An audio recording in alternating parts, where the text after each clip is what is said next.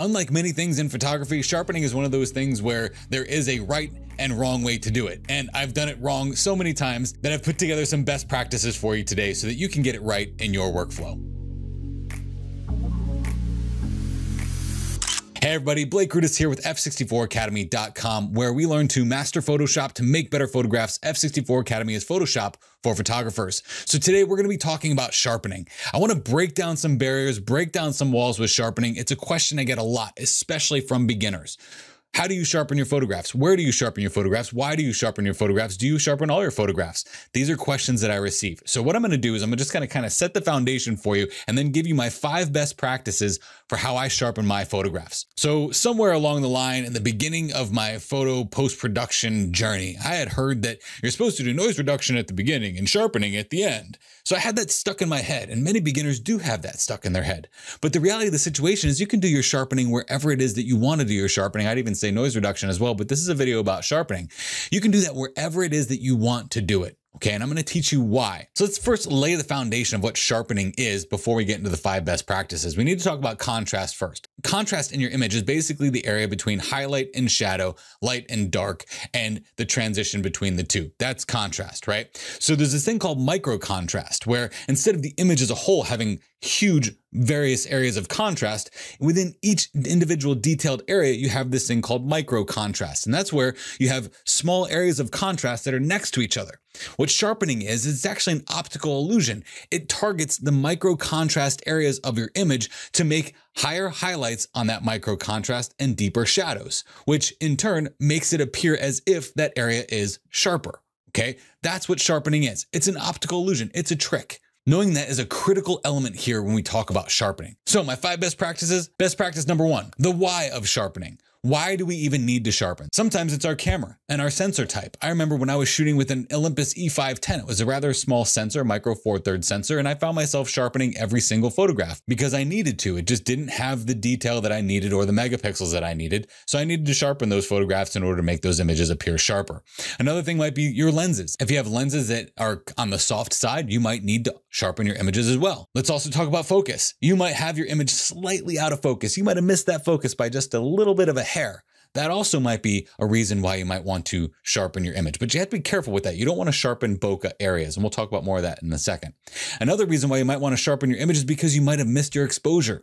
If you underexposed your photograph and then later brought up the exposure in something like Adobe Camera Raw or Lightroom, what would happen is those areas of dark area didn't get recorded quite as sharp as they should have because they were underexposed. So what happens is you often need to sharpen those areas as well. Another reason why you might want to sharpen is to draw the viewer's eye specifically towards something that's sharper than the rest of the image. It's a deliberate tactic for sharpening that I use quite often in my workflow. Now notice I didn't just say why you need to sharpen is because every photograph needs to be sharpened. That's not the case. That's not a best practice for sharpening, okay? It's understanding why you need to sharpen that transitions us into the rest of it. So best practice number 2, where do we sharpen? Lightroom, Adobe Camera Raw, Photoshop, any other program or plugin you think? Well, the type of sharpening that you're doing will dictate where you're going to want to sharpen that image. I prefer to do most of my sharpening in Photoshop, but there's sometimes in the beginning of my workflow that I might need to bump up that micro contrast in something like Adobe Camera Raw. A lot of times when I'm getting the questions of how I sharpen my images, people are asking me, where do I sharpen my image? Where do I do it in Adobe Camera Raw, and how much sharpening do I do? Well, I can't answer that question with a blanket statement because it's image specific. I hate to be vague about it, but it's absolutely true. You have to know when the image needs to be sharpened, and that will help you determine where you need to sharpen it and also why you're sharpening that image. So that leads us to best practice number 3. What to sharpen. Typically, I like to leave my sharpening to the mid-tone areas and try to avoid over sharpening in my highlights or over sharpening in my shadows. Oftentimes when I'm doing critique sessions, I get an image that I can tell someone just did a blanket global sharpen, and you can tell because areas around the sun, especially if you zoom in really close, it looks like they're trying to draw a black line around the sun, and it just doesn't look good. So global sharpening is not necessarily the best idea. What I'm talking about is more local sharpening, getting down in there. To get an idea of what you need to sharpen, let's talk about a knife. That's not a knife, that's a knife. Okay, so looking at this knife, if my survival instructor said, Blake, go sharpen this knife, and I came back and the handle, the hilt, and the entire blade were sharpened, I think my instructor would be a little bit upset with me. Why? Because the handle doesn't need to be sharpened. If the handle was sharpened, we wouldn't be able to grab the knife. The hilt doesn't need to be sharpened because if our hand was too high up on the knife, it would cut our thumb. Now, the entire blade doesn't need to be sharpened because there's a purpose for each side of the blade. The only thing on a knife that actually needs to be sharpened is the edge of the blade itself. All the other parts and pieces need to remain intact because they have a purpose just like the edge of the knife does. And the same is true for your photographs. You don't want to sharpen the entire photograph because if you sharpen the entire photograph, you can be doing a lot of damage to very important areas of that photograph where there's only one specific spot that actually needs to be sharpened. I'll demonstrate this in the last best practice, but let's move on to number 4. When do we sharpen? I already alluded to this, but before, during, or after. Now, I'm going to break down any barrier to this. You don't have to only sharpen at the end of your workflow, okay? There's times where I sharpen at the beginning of my workflow in Adobe Camera Raw to get a rough idea of what the sharpening is gonna look like in a given area. However, I do that very selectively as well, which I'll show you in the next best practice. During my workflow, I might sharpen as well. I might be working on my image in Photoshop and find that there's an area where I want to draw the viewer's attention to. So I'll use sharpening techniques that will over sharpen a very specific area, and then I'll mask that in and use things like Blendif. I'll even sharpen after I'm done with the entire image when I'm going to do output sharpening for print. And sometimes that might include a bigger swatch of the entire image, but I'm still going to make sure that I'm not sharpening things like my shadow areas where I'd create more noise or my highlight areas where I'd draw that marker around edges, okay? So yes, you can do it before for some mild sharpening to sharpen up some of the details in the image. You can do it during and selectively to get the viewer to look at something very specifically. And you can do it after for output sharpening so it looks really good when you print it out on a 13 by 19 piece of paper and you're just going, oh man, that is so pretty. Real quick, before we continue, this is kind of like the commercial break. If you like this, please press the subscribe button below and hit the little bell to get notified. I do video tutorials like this all the time where I take Photoshop, something very convoluted and very difficult, and make it very easy to learn and give you an actionable workflow that you can use right now today. So if you're the type of person that likes that kind of content, press the subscribe button below and you'll get notified when the next video comes out. So that leads us to how do we sharpen? So let's look at this image here. You can see that the foreground of this image has a really nice sharpening on these rocks. These rocks look like you could reach in and touch them, right? That might be a good sharpen for something like printing, but it's probably not the best sharpening for something on my screen, but I'm showing you this for a very specific reason. Now, if I turn this off, you'll see that this is the original image. There might be certain areas of this that I want to be sharpened, but I don't want the entire image to be this sharp because even look at this. It looks like there's a glowing edge around this branch here. You see the optical illusion that I was telling you about the difference between highest highlights and darkest dark areas in the micro contrast area to make something appear as if it's sharper than it actually is. Now, this is a really over sharpened image, but I did this on purpose because I actually see images like this during my critique sessions. Look at this sun. It looks like someone took a Sharpie and tried to draw a line around the bottom of it to sharpen it. I see this in the critique sessions that get submitted in F64 Elite. So I want to talk to you about sharpening and where it needs to be done. So if we look at this image here, this image doesn't have any sharpening on it yet. So one of the ways that I do sharpen is using something like Adobe Camera Raw or Lightroom. So I'm just going to go into Adobe Camera Raw as a filter by pressing Control-Shift-A on this image. If I was actually sharpening at the beginning of my workflow, it would be done at the raw level, very similar to what I'm showing you here. So I'm going to go into the details section. And if we look at sharpening here, I have no sharpening that is on this image. But the only things that I would really want to be sharpened in this image might be the tree line and maybe the granite rocks here in Valley View here. But I wouldn't want that sharpening to happen on my sky. So let's just heighten the sharpening here, increase the radius here, maybe increase a little bit of detail here. Now, if you look at this, it looks actually pretty good on the sides of those rocks, and it actually brings out quite a bit of detail that's happening in those trees. But if we zoom in, look at what happens to the sky. This is what I'm talking about. You don't need to globally sharpen like this. So how then do we not globally sharpen in Adobe Camera Raw or Lightroom?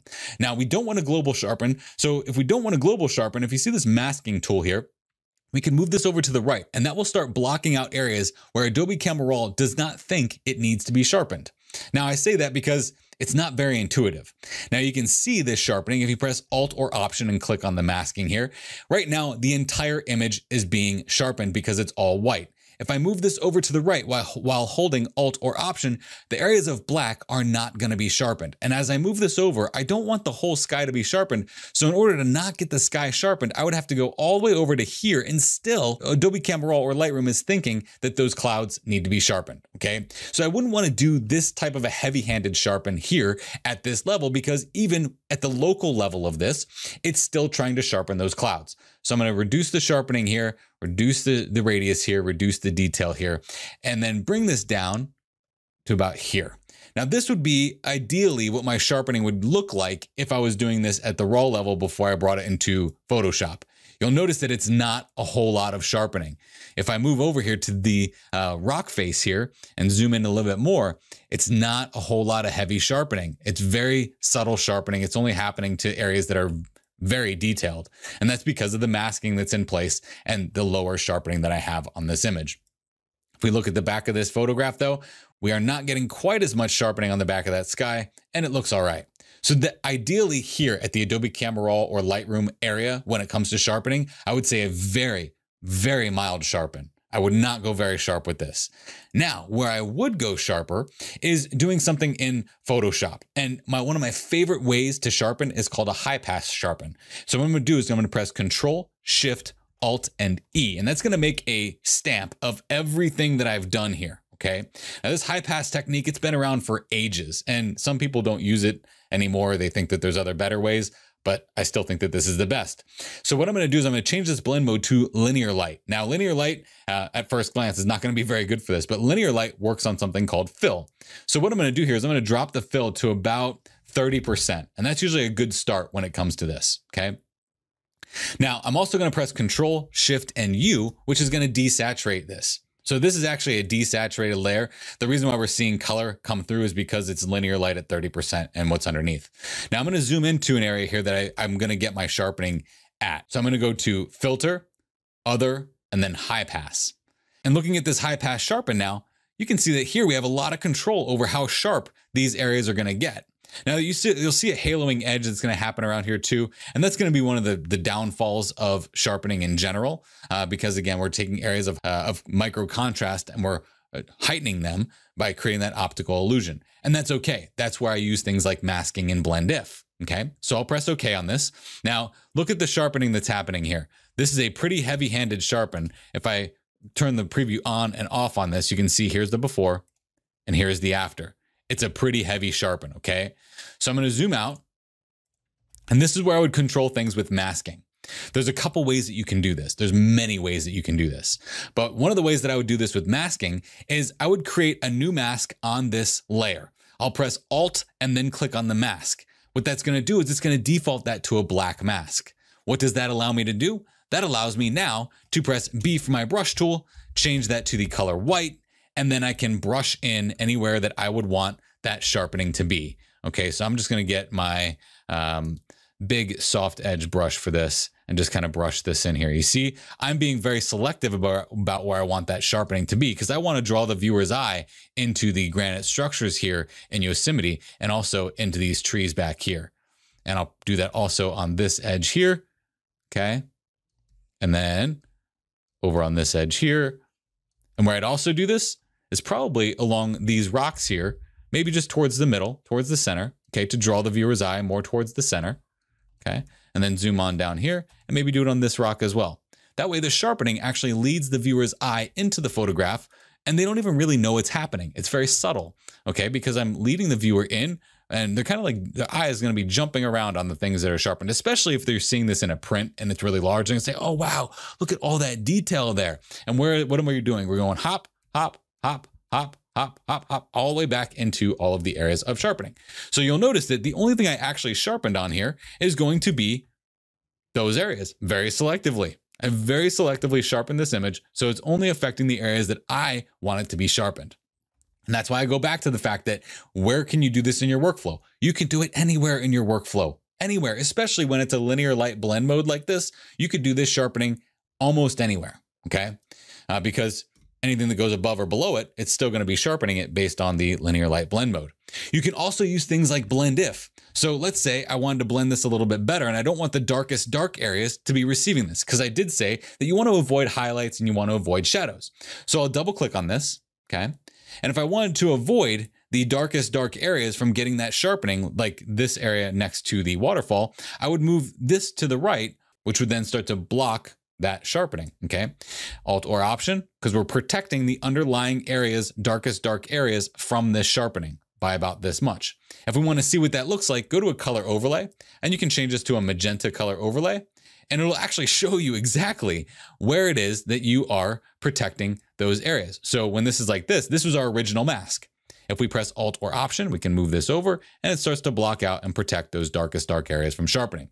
We want to protect our lightest light areas. Okay, press Alt or Option here. And now our highlights are going to be protected from that sharpening. So there, we're being very selective about not only painting this exactly where we want it to be, but also ensuring that it's only going to really be affecting the mid-tone areas and not allowing our highest highlights and our darkest dark areas to receive that sharpening, because it's going to look a little funny if it does, like we saw with the marker effect under the sun. What it would also do on the darkest dark areas is it would sharpen noise. So if you did noise reduction and then you did sharpening, guess what? It's counterintuitive. Where we can also control this better here in Photoshop as opposed to Adobe Camera Raw or Lightroom is that if I want more sharpening out of this, I just increase the fill. If I want less sharpening out of this, I just decrease the fill. I've got a lot more control here on my sharpening in Photoshop versus Adobe Camera Raw or Lightroom. If you want to learn more about the Blendif stuff, which is the thing I showed towards the end of this video, go ahead and click this playlist over here. I've got an entire playlist full of Blendif videos that will help that make a lot more sense. And I want you to look at that because that's the most powerful way to control sharpening or almost anything in your photographs. If you like this, please comment, share it, like it, tell a friend, and subscribe if you haven't done so already.